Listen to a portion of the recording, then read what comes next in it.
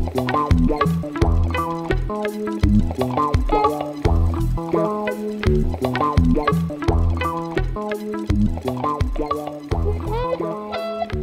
thank you very much. Thank you very much for the invitation. It's a pleasure to be here.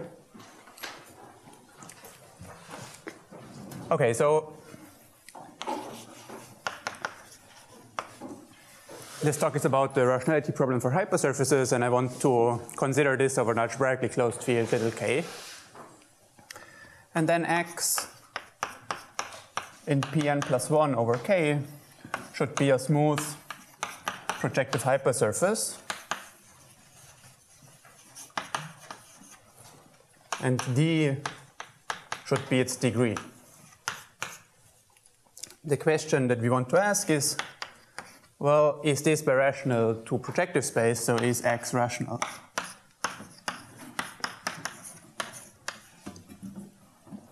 Okay.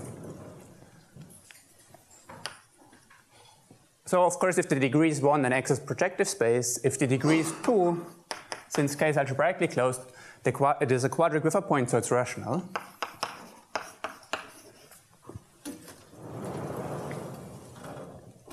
On the other hand, if d is bigger or equal to 4, then no rational example is known.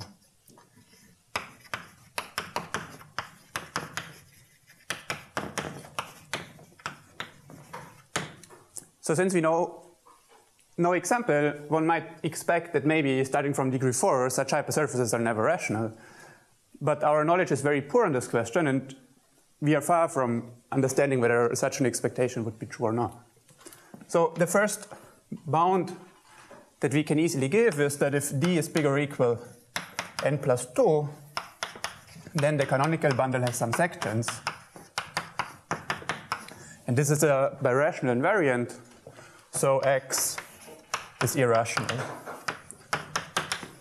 So if d is at least, if it's a bigger than the dimension, then x is irrational.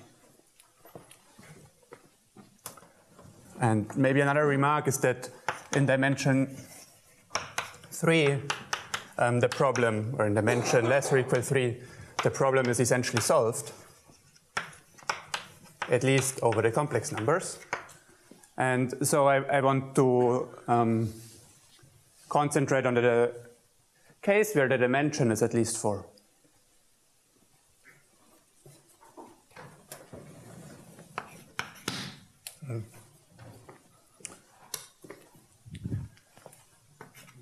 Okay, so if the dimension is at least 4, there are essentially 3 results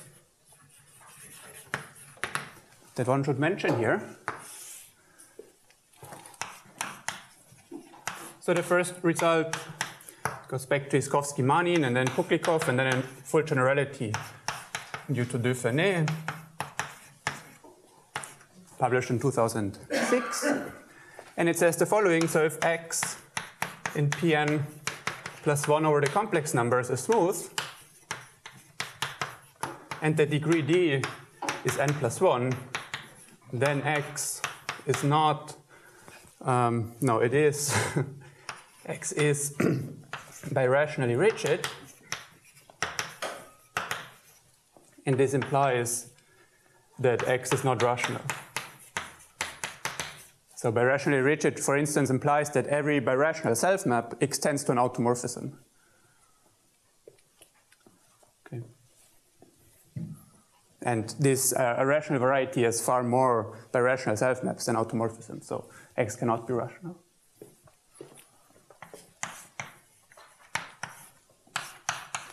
So the next result I want to present is due to Kollár. And he also looks at hypersurfaces in projective space, but instead of asking that it's smooth, he asks that it's very general, which of course is weaker. On the other hand, the degree can be much smaller, so the degree should be bigger or equal than 2 times n plus 3 over 3. And then his conclusion is that x is not ruled, which which means that it is not birational to y times p1, and so x is not rational. And he proves this by degeneration to characteristic 2, so his result holds over C and in fact also over algebraically closed fields of characteristic 2. And that theorem uses MMP and resolution of singularities and so on, so it's really a characteristic 0 result. So then a few years ago, Totaro combined this method of Kollár with a method of Voisin to prove a slightly stronger statement. So again, very general. And the degree should be bigger or equal than 2 times n plus 2 over 3, which is slightly smaller than this degree. So the 3 is replaced by 2. And then the conclusion is also different. So x is not stably rational.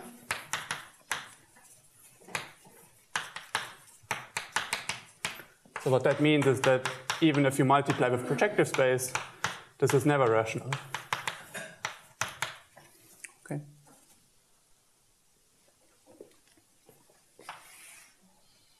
And yeah, I think in dimension at least 4, these are all the results that have been known before. So looking at these degree bounds, it's natural to define the slope of x to be the degree of x over the dimension of x plus 1. And then you see if the slope is bigger than 1, that means that the degree is bigger than the dimension plus 2. So we are in this simple case, where there are global sections, so x is irrational. If the slope is 1, then we are in this Defenet situation. And in Kollár-Totaro's result, the slope is essentially bigger than 2/3. So the remark is that, well, this is the best result, so there is no irrational example with slope less or equal to 2/3 known.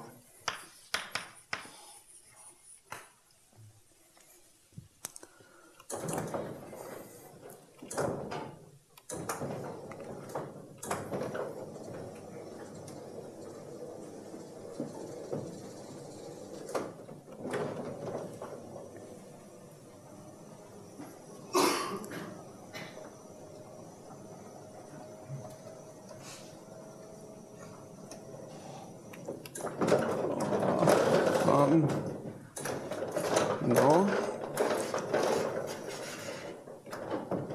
Okay, I think I make a mess here.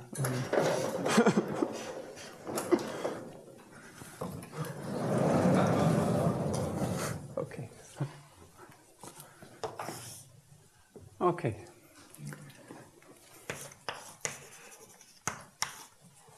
Okay, so the goal is to improve this bound. And the theorem is as follows.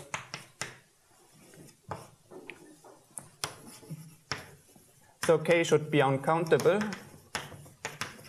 and the characteristic should not be 2. And then if X in Pn plus 1 is a very general hypersurface of degree at least log 2n plus 2, then the conclusion is the same as in Totaro's result. So X is not stably rational.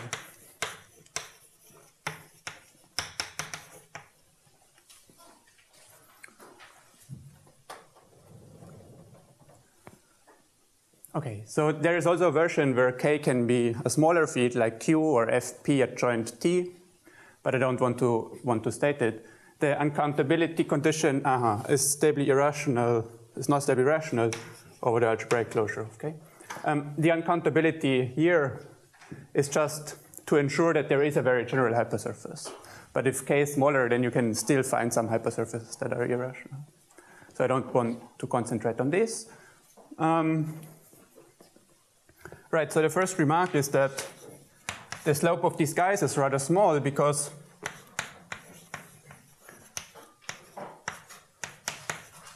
So the first degree where this applies is this roundup of the log plus 2. And if we divide by n plus 1, this certainly goes to 0 if n goes to infinity. So we find hypersurfaces of arbitrarily small slope that are irrational. That's the first remark. And then maybe the second one is what that bound says in explicit examples. So if n is 4, then d has to be at least 4. And Totaro's bound, which was the first, was the best bound before, is exactly the same. So they just coincide. And starting dimension 5, our bound is a bit better.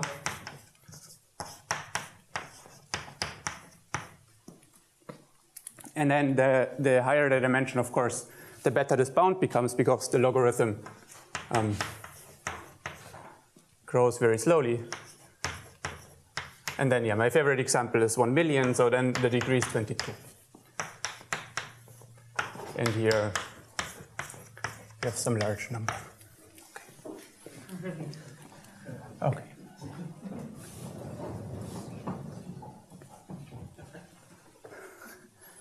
Yeah.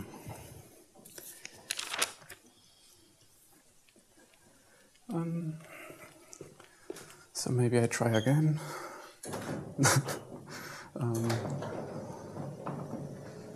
Okay.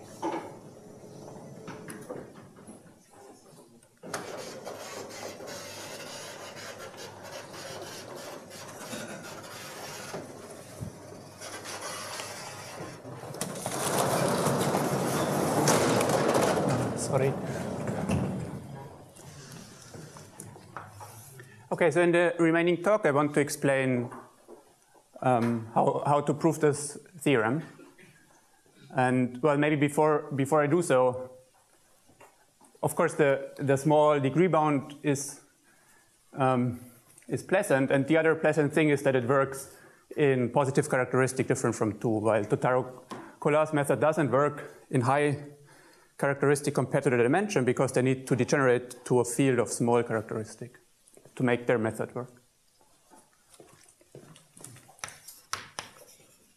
So to explain the proof, I need to recall what an unramified cohomology is.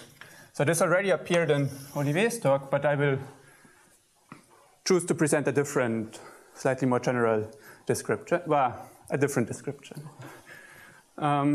Okay, so X, let's see. So K should again be algebraically closed, and X a variety over K, and L a prime number different from the characteristic. And then I want to define the cohomology of the generic point of X, which I just denote by the cohomology of the function field. And this is either you can take for this the Galois cohomology of that field, or in geometric terms, the direct limit of the cohomology of all the open subsets that are non-empty. Okay, U in X is open, non-empty. We take the direct limit, so a class here is represented by a cohomology class on some open subset, and two such guys coincide if they coincide on a small open subset. And here, well, you can either take Betty or Ital depending on characteristic 0 or not. So I don't write that. Now this is obviously a birational invariant, but this is a huge thing. So even for P1, you get a huge group, right? So if you throw away points from P1, look at the limit on H1, this is a huge group. So this is not suitable. So we want to look at a subgroup in this huge group that is better to distinguish between rational and irrational varieties. Okay, so I hope that there's enough space. So definition of unramified cohomology.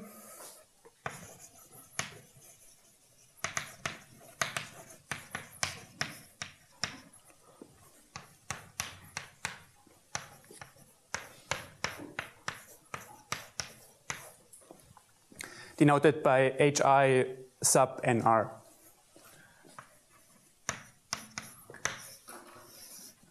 Okay, and this is a subgroup of that group, so it's a class a cohomology class in some open subset of X with the following condition. So whenever we have a normal birational model,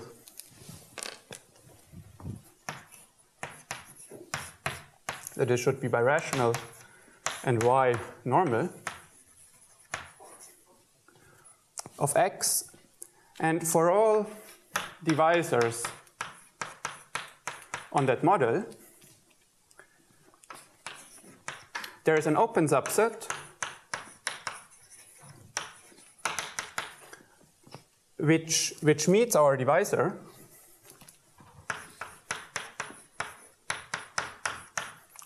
such that this class alpha actually comes from that open subset.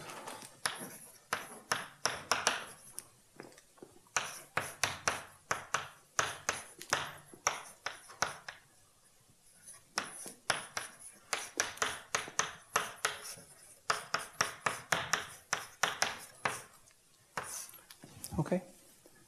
So of course, X and Y, they are birational, so they have the same generic point.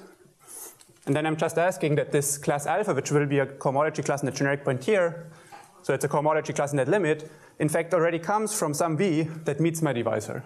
And this should be true for all the divisors. So that means that you have a class on some open subset, and whenever you have a divisor in the boundary, it extends over the generic point. This does not imply that there is a global class, global cohomology class. It only means that locally you can extend it.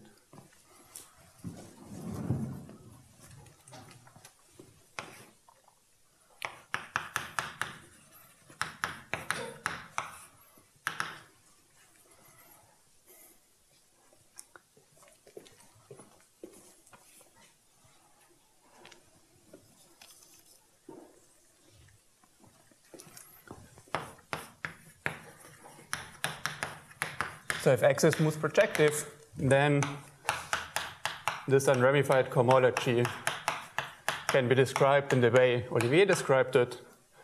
So this is just the global sections of some Zariski sheaf, where this is the sheaf phiification of the pre-sheaf, which takes the Zariski open subset to its cohomology. So that just says that if X is smooth projective, any class here will be represented by a bunch of cohomology classes and open subsets. The open subsets cover your space, and on overlaps, the classes coincide. Okay, if you have this, then clearly you get a class in this unramified cohomology because you can always pull back and it will extend, and the converse is true as well. So another example is that if X is smooth projective, okay, so the first unramified cohomology is the same as the first cohomology. So the point here is that a first cohomology class cannot become zero if you pass to smaller open subsets, so it survives. For the second cohomology, of course, a divisor class will not survive here because it vanishes in this limit. And what survives is the L torsion in the Brouwer group. And then if the field is the complex numbers and X is rationally connected, then the H3 unramified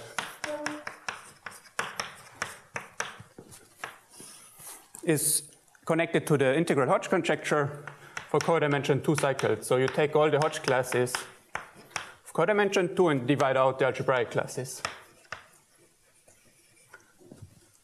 Now by the Hodge conjecture, this quotient should be a torsion group. If X is rationally connected, then by Bloch-Srinivas, this is in fact a torsion group.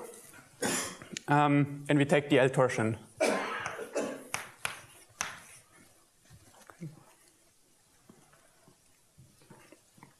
So somehow, the higher the degree, the more complicated it becomes to compute these guys.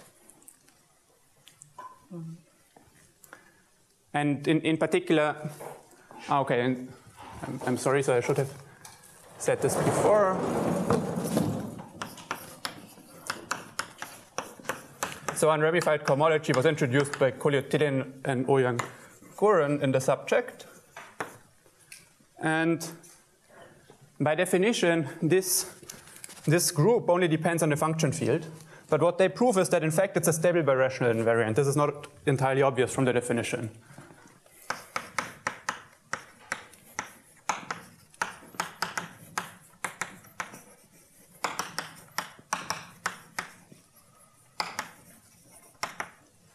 So it doesn't change if you multiply your variety with Pn. So in particular, if you look at unramified cohomology of Pn, it will be the same as unramified cohomology of the point.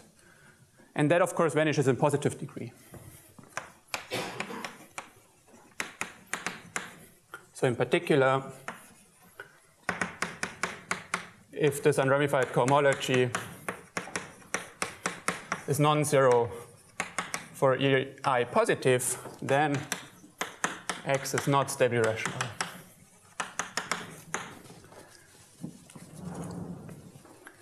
Unfortunately, we cannot compute this group directly for smooth hypersurfaces.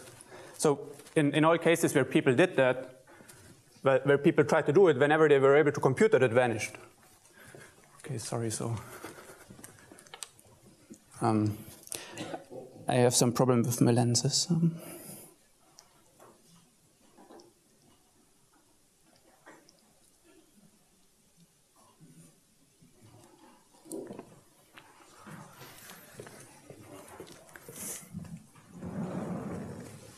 Okay.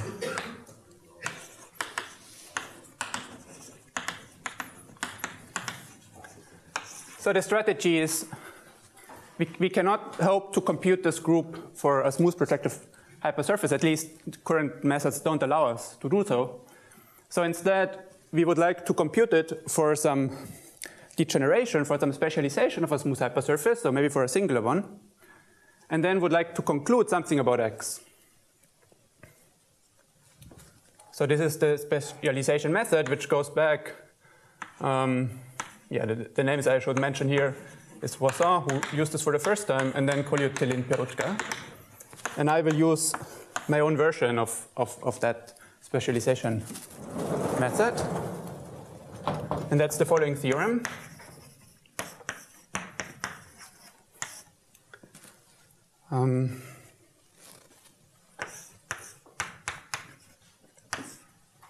So we look at a flat projective family, and C should be a smooth curve. Alternatively, C can also be the spectrum of a discrete valuation ring. And then X should be the very general fiber, respectively the geometric generic fiber if C is the spectrum of a valuation ring, and Y should be a special fiber over some special point of our curve. And everything happens over an algebraically closed field.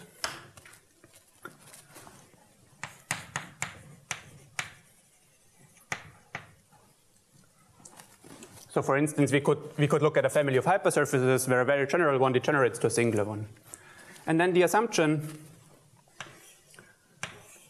that we have is, the first one, this is an obstruction, so this is an O. There is a non-trivial unramified cohomology class on Y.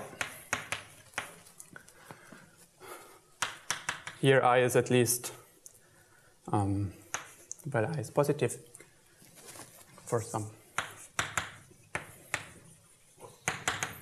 bigger than 0.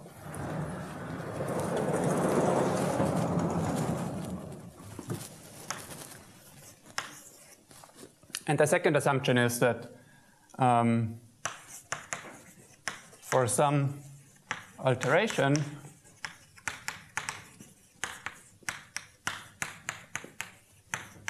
and an alteration, so in in characteristic 0, you can just take a resolution of singularities.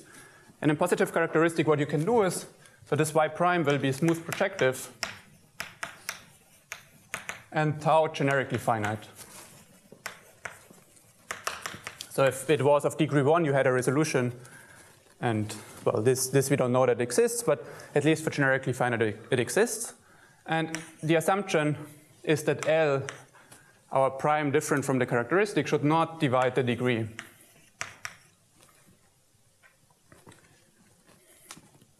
Okay, so such an alteration always exists actually by de Jong and Gabor. And the condition that we want is the following. So whenever there's a subvariety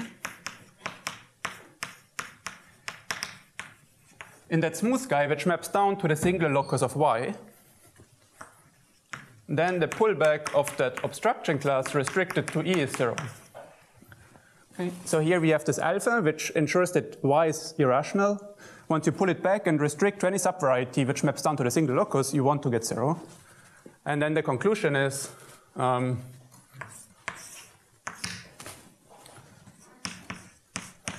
X is not stably rational. So in fact, X does not, if X is smooth, it doesn't admit that decomposition of the diagonal.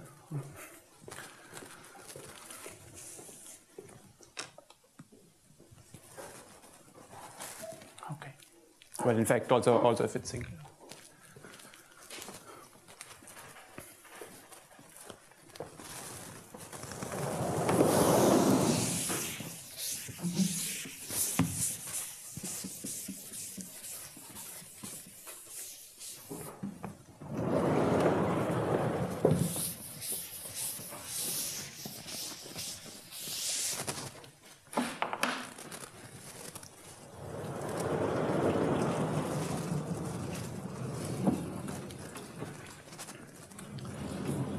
Okay, so 2 remarks. So the first one is that Voisin and Colliot-Thélène proved a similar version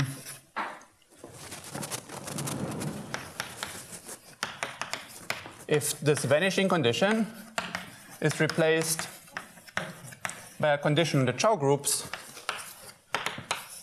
So they ask that there is a resolution of singularities such that the Chow groups of the resolution in the singular guy are the same, the Chow groups of 0 cycles.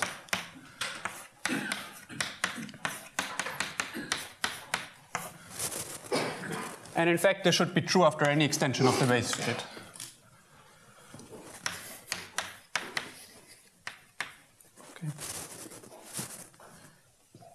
Now, my version has 2 advantages. So the first one is that this condition that I need is a purely cohomological condition, which is easier, in general, easier to check than a Chow theoretic condition. And as a consequence, this kind of condition to make this work, it's enough to have an alteration, while in that kind of argument, you really need a resolution. And in positive characteristic, I don't know that my guys have a resolution. Okay, so this is the first remark, and the second one is that well, it's not enough to only have an obstruction, right? So there are rational varieties that degenerate to something that is irrational and that in fact has unramified cohomology.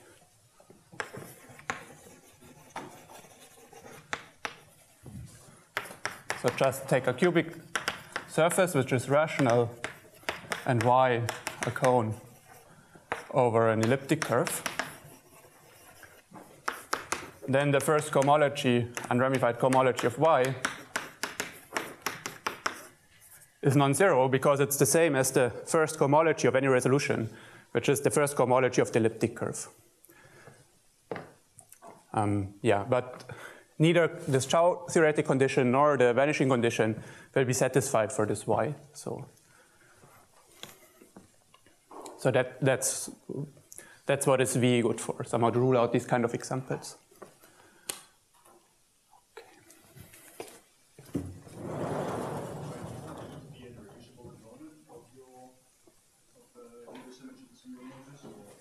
So E is a subvariety, so E should be irreducible.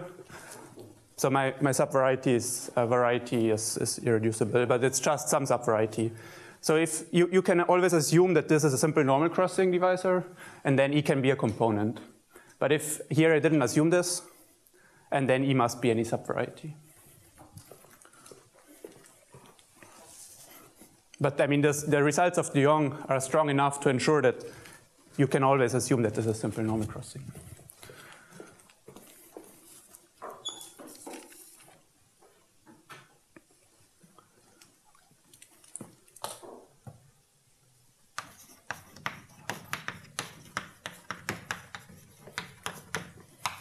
So I want to give a vague outline of the proof first, and then maybe explain a bit more details about one step later.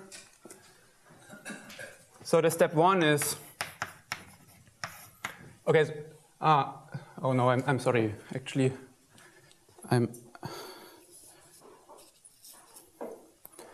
jumped ahead of myself.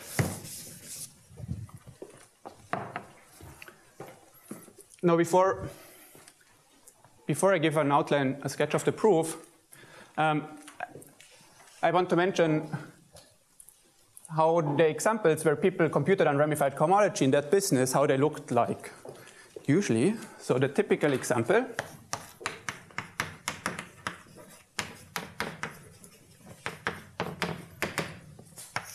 right, so at the end of the day, we would like to apply the theorem, so we have to understand how can we come up with a single hypersurface that has unramified cohomology.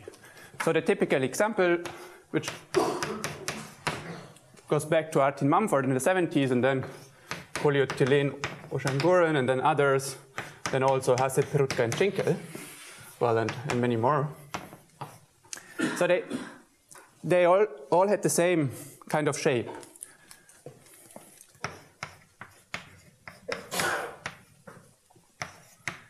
They all start off with fibration into quadric, so a quadric bundle.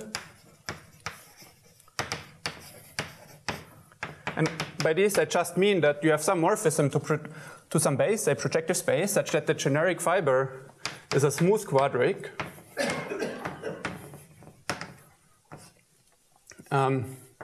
Over the function field of Pn. And then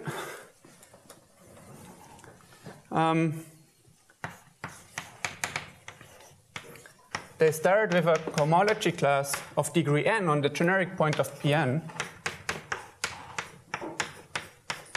with Z mod 2 coefficients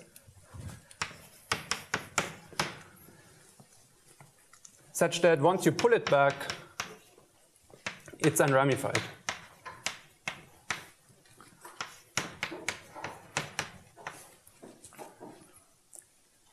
So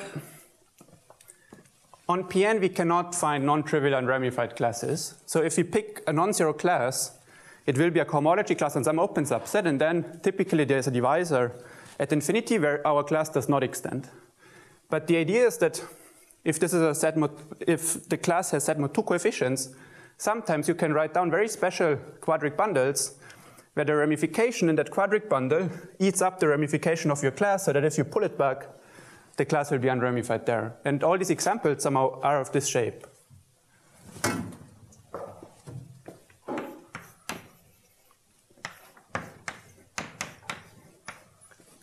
And the crucial observation which makes this version of the specialization method very useful in this situation is that whenever you have such a setup,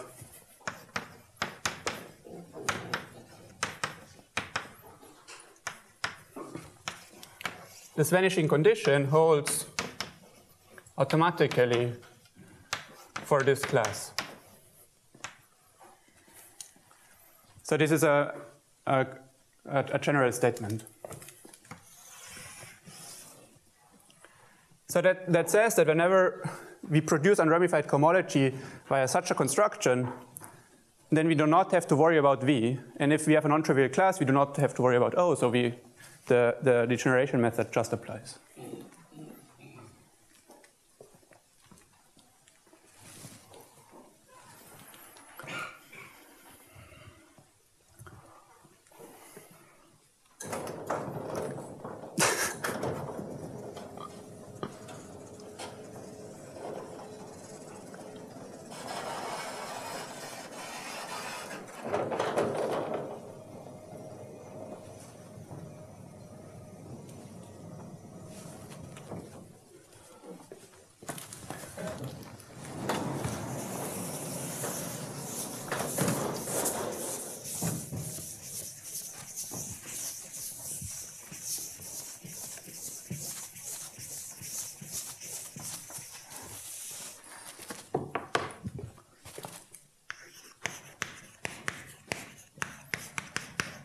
So I'm not really going to prove this, but I give you the idea by what is going on in that example.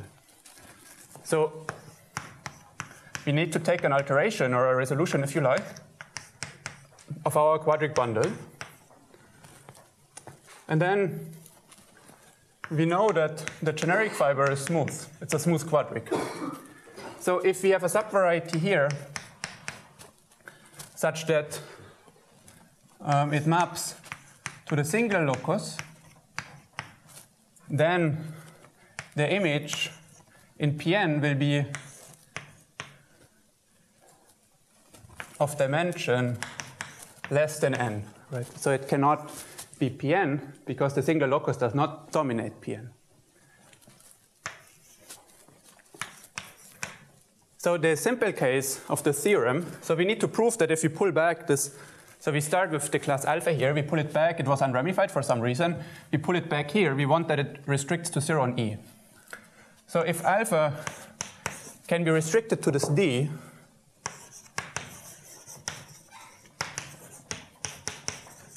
then, of course, the pullback, if you pull back alpha from here to there and then pull it back to y prime and then restrict it to E, this is the same as if you use this map G and you pull back the restriction of alpha to D. But then this vanishes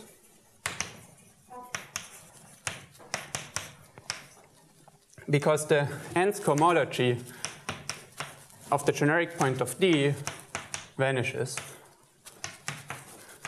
And this is just because this group is you can write there's a limit of cohomology of affine varieties, and an affine variety of dimension less than n has no cohomology in degree n. So this group is 0. So the only issue is that if alpha cannot be restricted to D, and of course there will be some, I mean, alpha does not extend, it's not unramified here, so there will be some locus where it doesn't extend, and there you have to work. But that's the idea why this might be true.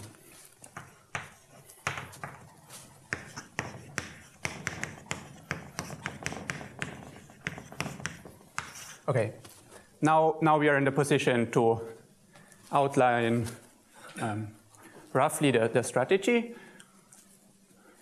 So we want to apply that theorem. So you start with a very general hypersurface of a certain degree, and you just degenerate it to a hypersurface that now might be singular of the same degree and same dimension. And, well, ideally, our hypersurface should have a map to Pn. But now, of course, a hypersurface has pk number 1, so it will not have a map to Pn, but maybe some birational model. And this can easily be achieved. So the easiest choice is the following. So choose y in Pn plus 1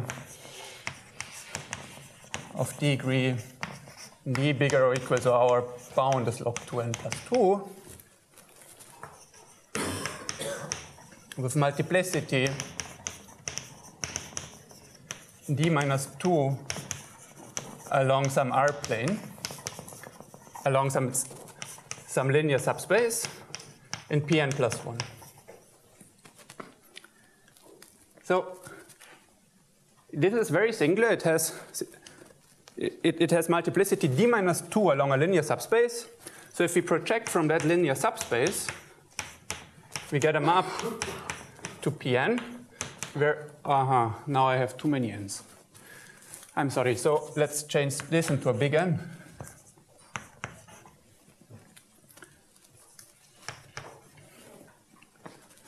And now little n will be big N minus R. So this is just projection from P.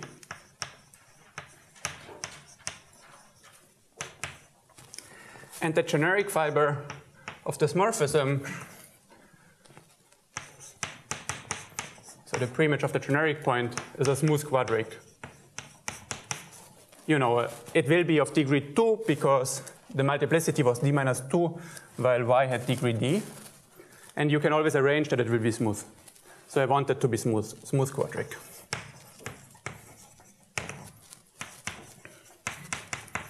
Okay, so in this step, nothing happens. This is very easy.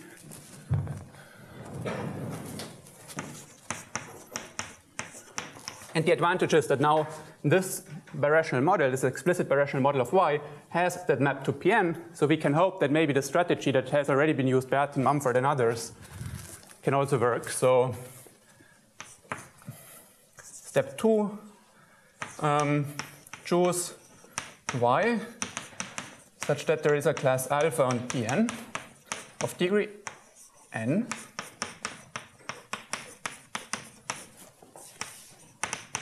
such that three things are satisfied. So the first one is that once you pull it back, it should be unramified.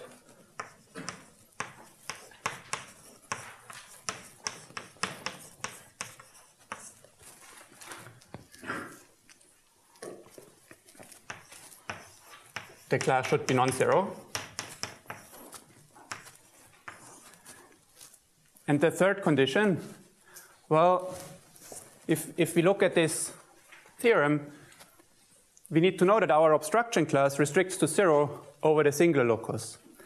But now the singular locus of y and of the blow-up is different, because here we already resolved the singular locus at the generic point of this plane P. So at that exceptional divisor, we need to ensure that our class restricts to 0. So explicitly, it has to restrict to 0, where E is the exceptional divisor of that blow-up. And this, in fact, is a tricky condition, because that exceptional divisor is itself a quadric bundle over Pn, just of dimension 1 less. So we have a class that should be non-zero on this big quadric bundle, but on that smaller quadric bundle needs to be 0. Okay, and now there's enough space to write step 3 here.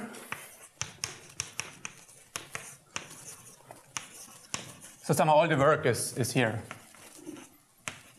Step 1 and 3 are easy. So step 3 you just finish once you have this. So by de Jong and Gaber, there is an alteration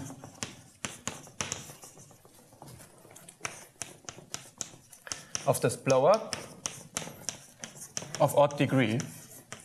And this uses that the characteristic is different from 2. So you can find alterations whose degree is prime to any given set of numbers, finite set of numbers, as long as they do not contain the characteristic. Okay. So you can choose an alteration of odd degree, and then, of course, the composition will give an alteration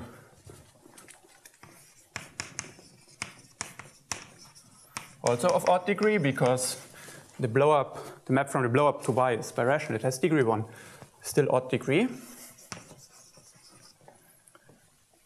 Okay. And then we need to check condition O and V. So O holds by 1 and 2. So we have an unramified class which is non-zero. So we need to check V. And this holds, well, 3 ensures that our class will restrict to 0 on that exceptional component that comes from blowing up the plane in Y. And all the other components will have the property that they in fact map down to singularities of this blow-up, and then this theorem applies, where V holds automatically. So holds by 3 plus vanishing theorem.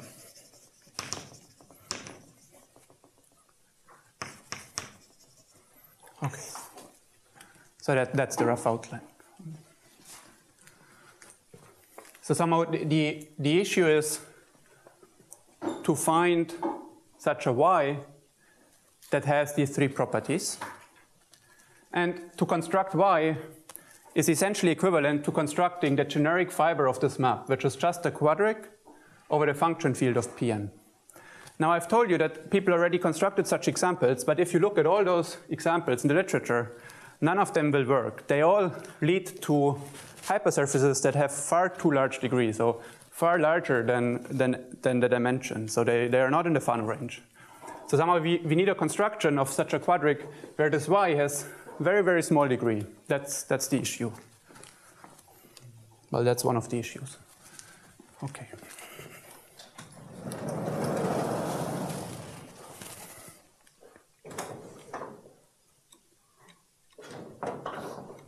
Oh, no? Okay.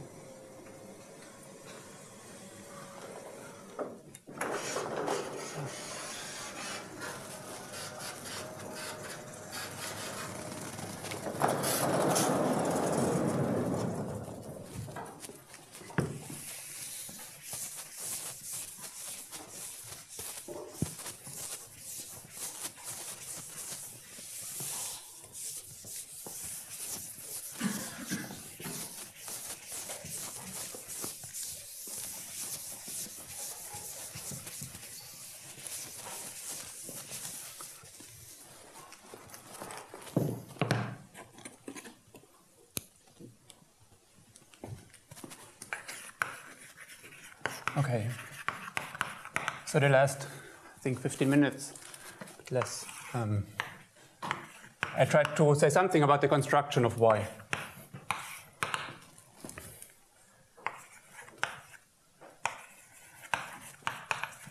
So what we really need to do is we need to construct a quadric, a smooth quadric,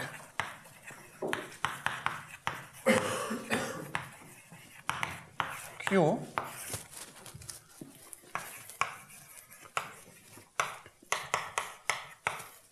over that function field, and this will be the generic fiber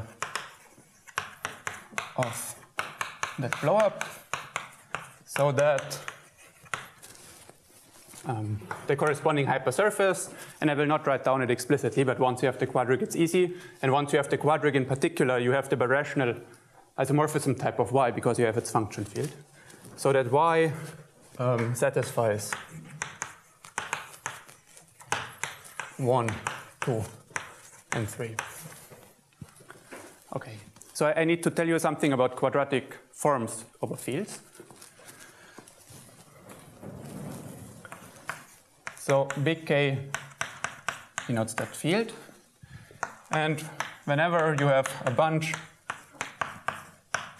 of invertible elements in a field, you can associate to them two guys.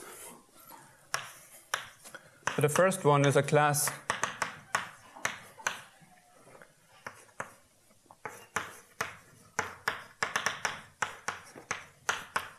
in the cohomology of that field, say with Z mod 2 coefficients. And what is that class? Well, each AI gives a class in H1 of that field, which is just the units mod the squares. Okay. And then you take the cup product of these classes to get something of degree n. So for such an array of invertible elements, we get a cohomology class. And we also get a quadratic form, the Pfister form.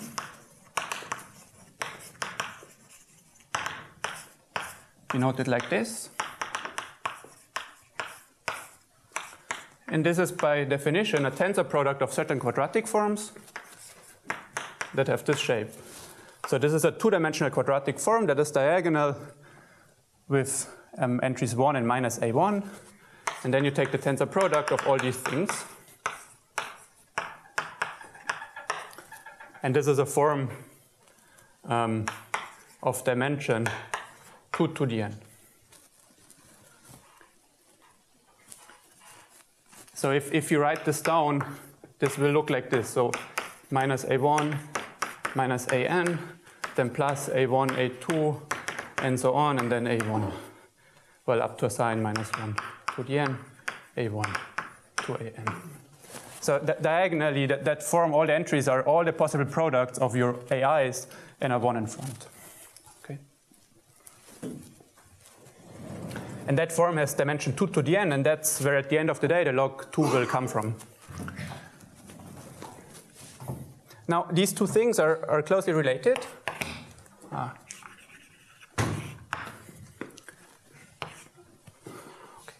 Okay, so this is a theorem in quadratic forms that is viewed to many people, and then at the end of the day, it uses the Milnor conjectures, so also uses Ravodsky's work. And it says the following. So if alpha, this cohomology class is non-zero, then, I'm sorry, so I should write f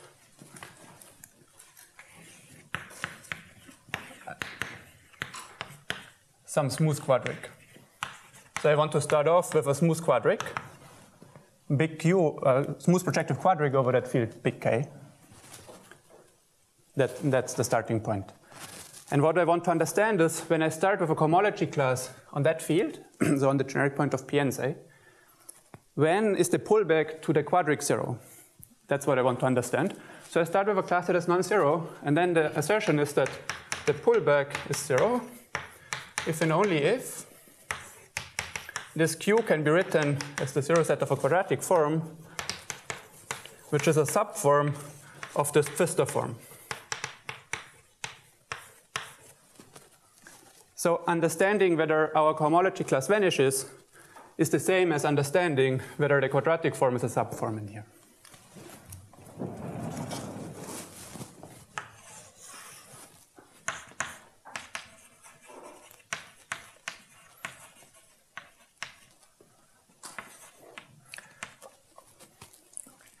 So for the construction, I want to fix these AIs and then try to find the correct Y or the correct quadric so that the pullback will be unramified.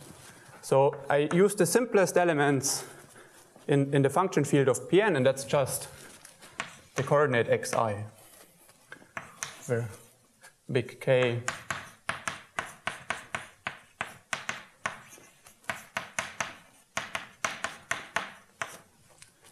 is that field.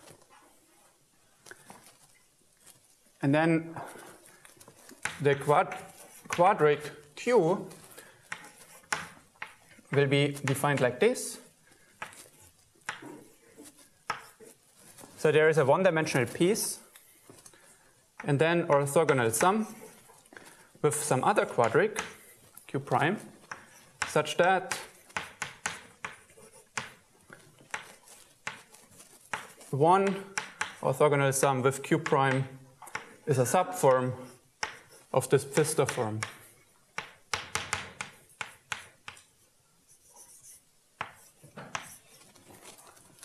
Okay, and G will be some element, some rational function on Pn.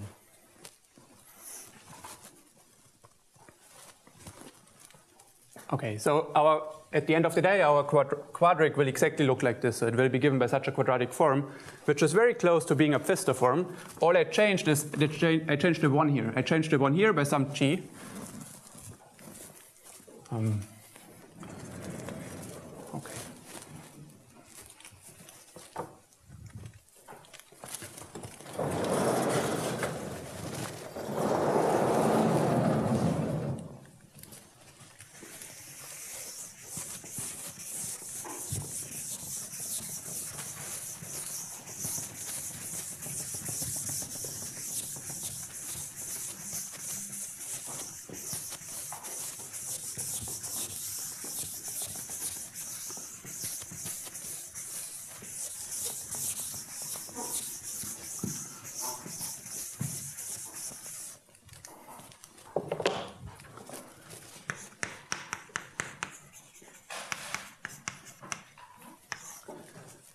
So here's the following example, which is an application of that theorem.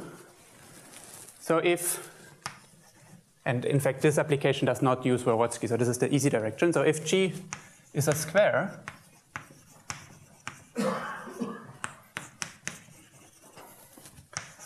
then this pullback will be 0, right? So if G is a square, then my quadratic form Q, I can replace the G by a 1, and then by definition of this Q prime, Q will be a subform of the Pfister form, and then that theorem says that the pullback is 0. So this is This is clear. So at the end of the day, we would like that this is not 0, so we better do not choose G as a square. So we define G as follows. So it will be T times big G squared plus x1 dot xn, where G is a polynomial general of degree, okay, so I don't know, something like n plus 1 half round up, something like this. And this T in K is a parameter. So it is transcendental over the prime field.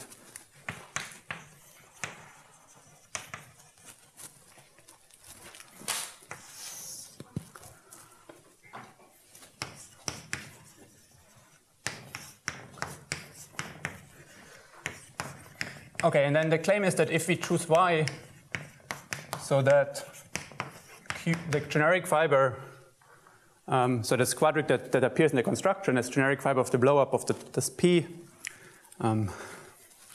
blow-up of Y along P, so that the generic fiber is given by Q, with Q as in the definition, then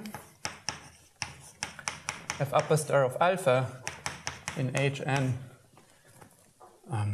or say differently, alpha in Hnk n satisfies 1, 2, and 3 of step 2. That's exactly what we needed. So let me explain maybe 2 first. So 2 was the assertion that if you pull this back, this is non-zero. Okay, so you see from the construction G is not a square, but this is not enough to conclude that it's non-zero, because you would need to prove that this quadratic form Q is not a subform of that Pfister form, and in general, this seems like a hard problem. So I don't know how to do this without a trick. And the trick is this T.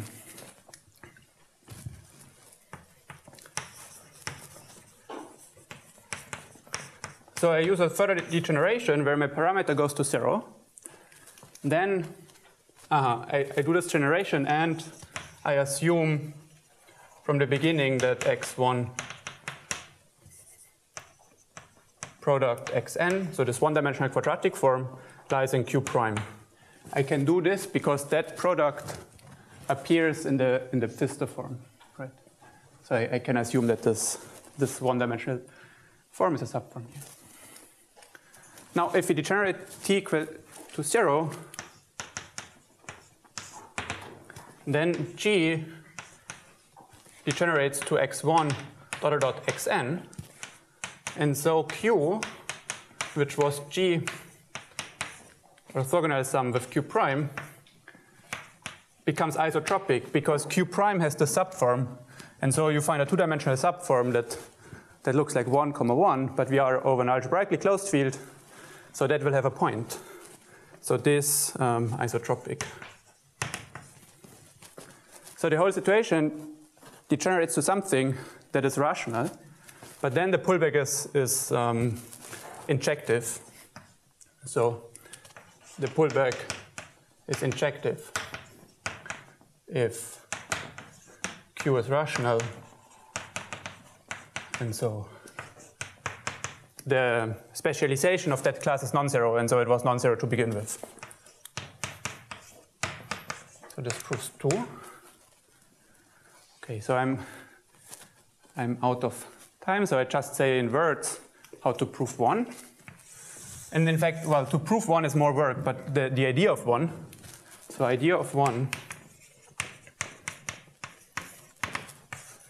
so this class alpha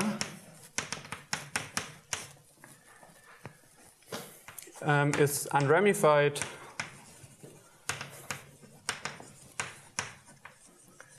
away from the hyperplanes. So this really is represented by an honest cohomology class on the complement of all the coordinate hyperplanes. Now we have this quadric, we extend it to a quadric bundle, and we would like that the pullback now extends, downstairs. You have these hyperplanes, and upstairs you would like that it extends there. But eta locally over such a hyperplane, my G becomes a square. Okay, so K was algebraically closed, so I could also write T square here. So this term is a square, and that disappears. So by Hensel's lemma, eta locally this becomes a square, so in the completion of that local ring. So eta locally over this, G is a square. But then let's look at the example. So if G is a square, then the pullback is 0. So that means that my class is actually eta locally 0. So I can just extend it trivially.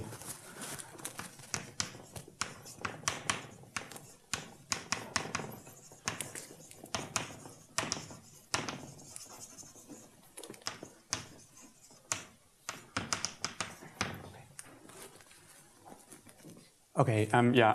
So I should say that this construction generalizes an example of a quadric surface over P2 of Hassett, Pirutke, and Schinkel. So they write this down differently, but for a different choice of this little g, somehow one would get back their example, and this was part of the motivation how to find this generalization. So I'm done. Thanks.